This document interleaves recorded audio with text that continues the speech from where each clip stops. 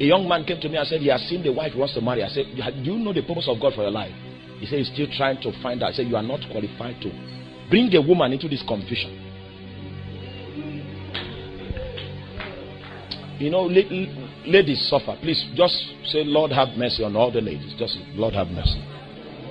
A confused man that doesn't know God is coming to bring somebody and to attach the person to his confusion and problems. You are not going anywhere, but you need a helper. I don't understand it, but God will help us in Jesus' name. As you plunge into the Holy Spirit, you begin to discover yourself. Should I tell you something? Life in the New Testament, as prescribed by the New Testament, is a journey that you'll be guided into by the Holy Spirit. It's a spirit journey. Do all kinds of Bible study you want to do. If these people are not praying, they are not prayerful, they are not fasting, so that their spirit can touch God himself, they will never grow.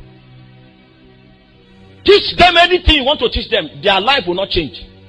I've sat in the office of a teacher for more than 18 years. For 12 of those 18 years, I was beating about the bush, trying to put scripture inside their head, so that they became knowledgeable in scripture and they became terrible people with scripture. Then I discovered that until the Spirit be poured upon us from on high, the wilderness will still be the same. The sin in their lives will still be there. Until the Spirit, everything waits until the essence comes down. From the day I discovered that, I knew Christianity was easy. We are the ones that made it complicated. I've seen people before 2 years, some of my converts, 2 years in the Lord, heavy people, because we took them away from the distraction that many people that give their life to Christ go through. Push them into prayer, push them into fasting. The hunger in them will make them study the Bible by themselves. The hunger in them will make them look for God, and God will begin to become real to them. Are you with me? I went to preach somewhere, and a lady, I didn't know that she was sent from the water to come, and according to her, they say they sent her to come, and I don't know what to do, but they sent her to do, but they said they sent her. Okay. And they gave her some equipment. The equipment they said they gave her was in her eyes, that she just make sure she times me and then make our eyes to jam. Kabbalah. You don't need to prepare for that if you know the Holy Ghost.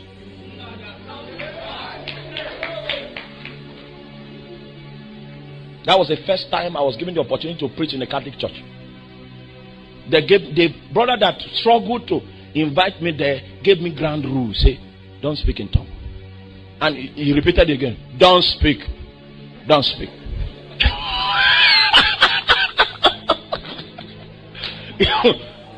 Don't speak in tongue. So I came and he said, this one you walk round the pulpit. No, we don't do that. Just stand there. Remain there. And don't be led to raise a song in the midst of your sermon. Don't be led. So I was by the pulpit, and I was just preaching, and I was just preaching, and then she was there in the meeting, trying to gaze, to look at the eyes. I was just doing my own business. And then when I got to a point, they became excited. I said, oh, you can be excited. I said, all right, let's make it good. I told the man on the keyboard, you just play this tune. And the guy played, and they forgot that they gave me rules. And then we sang the song. I said, right now, God himself has taken over. 80% of the people in the hall began to manifest demons, all kinds of spirits, including the leader. That was a woman. I blew on her, and demons. They brought my friend to panel the next day. It was that woman that demons left that delivered him. See, it will continue like that. Their lives with the demons will be there until the Spirit be poured from on high. Your Christianity, you can be pious and sacramental. There's a way you dress so that people will know that you are for the Lord. We did that for many years. We're dry and we're liars. I did religion more than you. We're empty inside. We didn't know God, but there's a way we behave so that people say, that guy is sold out. His carnality on display. Until the Spirit be poured, you will be carrying, doing that or this thing like that, empty. We went into the woods, on the mountains to look for God.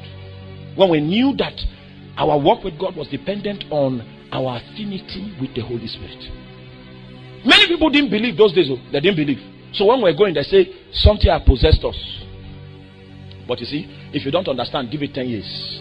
Then you know who found God and who did not find him. 10 years later, I met those brethren still doing that old religion and trying to bridle believers from knowing the Holy Ghost. 10 years later, I will open up my eyes and I will see you. I will see you. In the book of Ephesians chapter 1, Paul tries to give us a knowledge of the foundation of all things. He said that everything began from a desire that was sustained in God's heart. God just sat in eternity and he just had a desire. You are a product of a desire. He just had a desire. And on the strength of the desire he had, he now developed a purpose from that desire. And from the purpose he developed, he now established a will from that purpose. And from the will that he established, he now set up an administrative